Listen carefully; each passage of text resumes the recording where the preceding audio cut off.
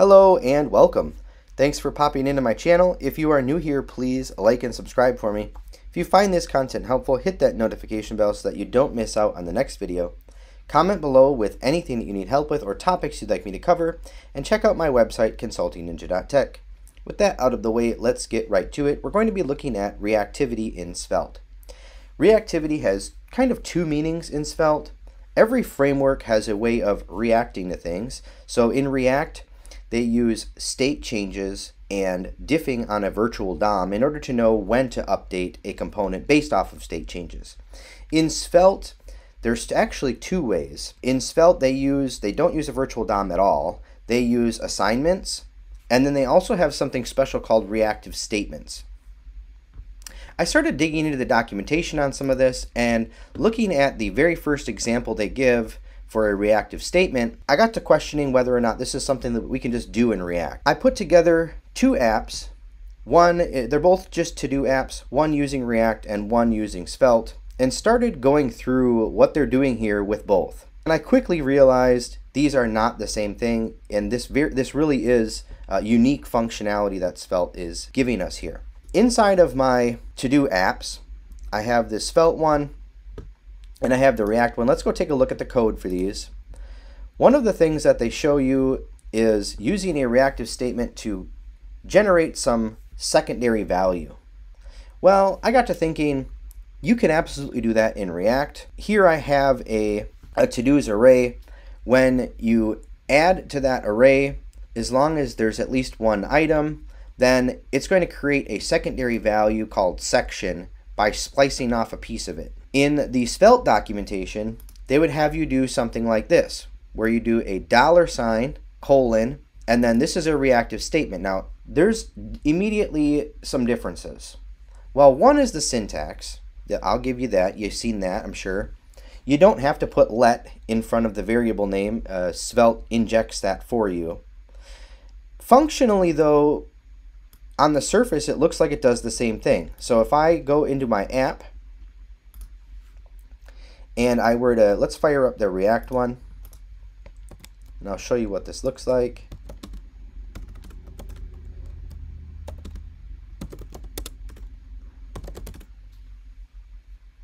So here's our React one, and I can put in a to-do here, and if I hit enter to add the to-do, then you'll see that there's two of them. And what's going on behind the scenes is what I was showing you in this app.jsx file. We have a list of to-dos that's created by useState, and then we have this secondary constant variable. So when this function runs, it's going to create this secondary constant that's splicing off a chunk of that to-dos, and then I'm rendering out both lists one after another down here. So pretty straightforward, and you can see it works. So here's the original, and then there is the copy. Okay, but that's pretty much where the similarities end. From here on out, it's a whole different ball of wax. Reactive statements in Svelte, you can do so much more. Let me show you guys the basic Svelte version,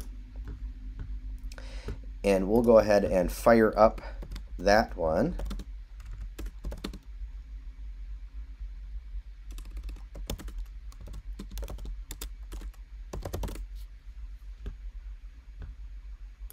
And then let's take a look at that code. So here, I'm going to comment this out. I'm going to show you guys this in just a second. Here we have that section, and I'm going to come down here and replace this with section. So here, now I've got this set up the exact same way as the React one. So let's go ahead and save that. And then if I add in a mess with chat and hit enter, there is one difference here. That is, I'm setting the one inside the section to be done by default. I can change that. There, now it's set up exactly the same. So it's just a copy without the button. So that seems pretty straightforward, right? They're functionally the same thing. However, the reactive statements are very different. This statement is actually not being ran until all of the rest of the script is done. Whereas in the React version, it's running this, and then it's running this right afterwards, right? Because that's how the code's ran. Reactive statements are not ran that way. They actually they're timed out. So everything else inside of the script tag runs, and then only if, so here's the second part that makes these very different and makes this very unique functionality, only if what these things depend on, which is any direct values in here, only if any of those things change will it rerun the reactive statement. You kind of have this built-in component will mount hook, almost like that sort of thing, but it's also memoized for you like a use effect hook with a dependency array at the end. This is really cool stuff. This is way different than being able to do that in React. First of all, here you would have to use a use effect hook. You would have to provide dependencies. You'd be causing multiple re-renders in your app doing that, particularly with React 18 with everything being ran twice now. If you're not familiar with that, check that out. I'll leave the link in the description for the React 18 documents on why they decided to do that. It's not a bug. They actually did it intentionally. In Svelte, a reactive statement, it's going to run all of the code inside of your script tags, and then it's going to look at the reactive statement and say, hey, did any of the dependencies inside of this reactive statement change? And if they did, then it will rerun it at that point. So it's timed for you, and it's also memoized. Pretty cool stuff. And it doesn't stop there. Here is another way that these reactive statements really vary. I'm going to uncomment this, and then down here I'm going to change this from section to reactivate, sorry. And let's take a look at what I'm doing here. So the next thing that varies greatly is that these reactive statements, you can put multiple pieces of functionality. So what I'm doing here is we have the original reactive statement that is going to be watching the list of to-dos, and if it has length to it, it's just going to lop off the first item and set the done value to true, automatically set it to true, and then assign it to the reactive variable section, which again Svelte injects the let there for you. So in Svelte you can assign these blocks and do multiple things inside of the reactive block. And then here I'm doing some conditional stuff. So if the section is greater than 0, then it's going to copy that section and put it into this other variable. And then we're rendering that out instead of the section variable. And let's go take a look at how this works.